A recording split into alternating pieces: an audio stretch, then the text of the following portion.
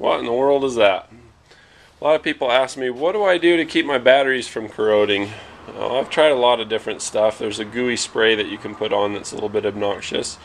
But let's get back to basics here for a minute.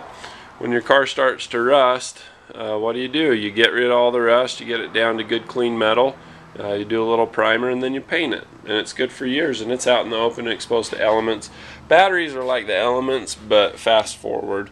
In the presence of battery acid, you get a whole bunch of corrosive tendency, all in one place real quick.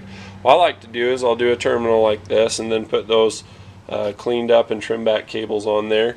And then I like to go and take a little shop towel and I'll rip it from one side to the center, and then I'll wrap it like you saw there. And then I use ceramic engine paint. Why do you use ceramic engine paint? Well, I'm glad you asked. The reason why I use ceramic engine paint is that it's designed to be in the engine compartment. The heat doesn't mess it up. It doesn't flake it, break it, make it go away. It just works. So that's what I do. I like to use red for the positive and black for the black. My favorite kind of ceramic engine paint. What is it? Well, I'm glad you asked, because I'd love to tell you.